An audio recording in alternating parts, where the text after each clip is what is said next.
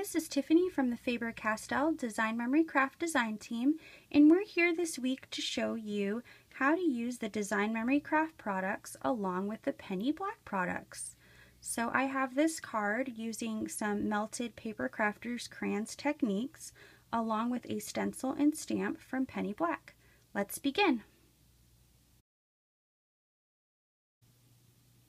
For this tutorial, you'll need the following Penny Black supplies, including the Flower Dance stencil, the Sunshiny Hello Thank You stamp, and then from Faber-Castell Design Memory Craft, you'll need Gelatos Double Scoop in blueberry, regular gelato in lavender, lime, an assortment of Papercrafters crayons, this super fine cobalt green Pitt pen, the Stampers Big Brush pen in pink madder, whipped spackle, the spatula or palette knife, and then I'm using my Clover mini iron and I have it set on high, so be really careful. That's why I have a trivet.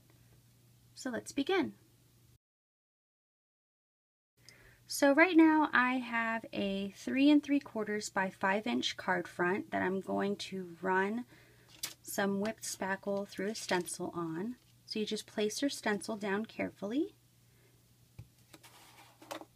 Take the back of your palette knife or spatula and gently run it through. You want to make sure you don't use a lot of back and forth motions, but more like patting it down.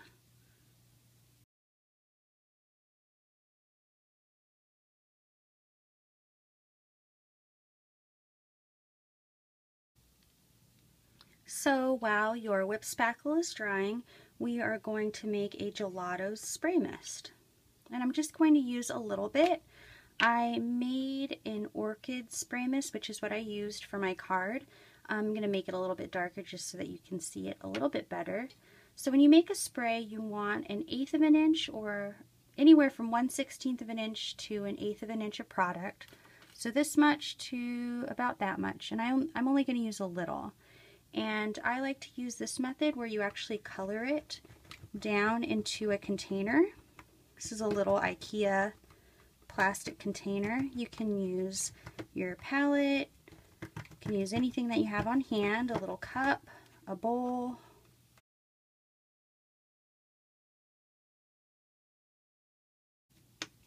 So now that I have it shaved down, I'm going to transfer just a tiny bit of water using my dropper. This dropper is in the Gelatos toolkit and the Gelatos Mist Maker kit. And I'm just going to sort of make a thick paste.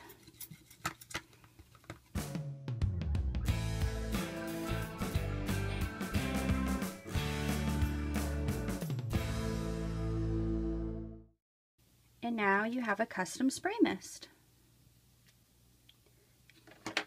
Another thing you can do while your whipped spackle is drying is melt some of these crayons to create a melted crayon border.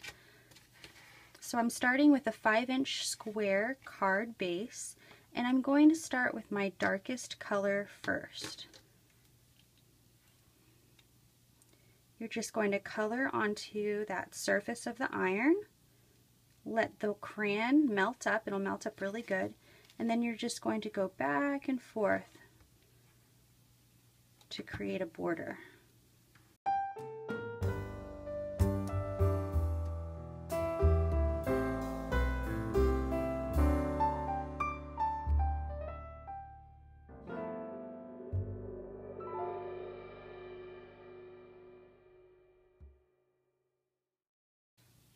And there we go.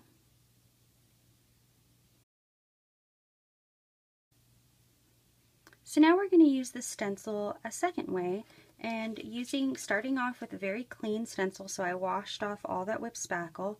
We're going to lay it back down where we had it. And because that whipped spackle is a matte medium, you can use Gelatos on top of it or other mediums. So I'm going to start with my lime Gelatos mist.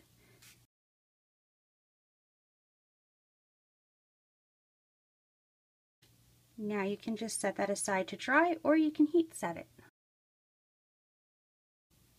Once this is dry, you're just going to take your super fine Pitt pen in cobalt green and just outline the whipped spackle stencil part.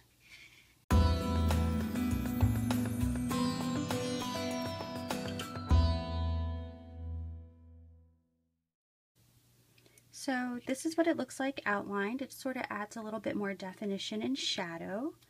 Now we can add some more melted wax accents, and I am going to add a wax border to the two 5-inch long sides.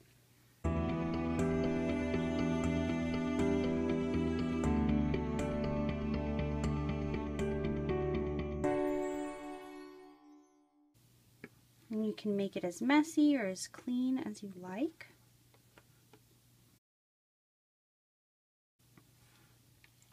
And now I'm going to add some little faux enamel dots or wax crayon dots. And all you do is you take your whatever crayon you want to use. I think I might go with this green. And you color onto the tip, and then you just let it drop down.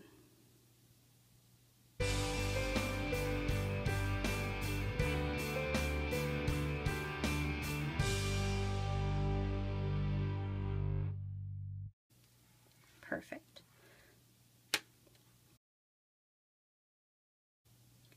So now you just adhere that card front to your card base and you're ready to stamp your sentiment. And again, we're using the Sunshiny Hello Thank You stamp, and I'm going to use my Pink Matter Stampers Big Brush pen.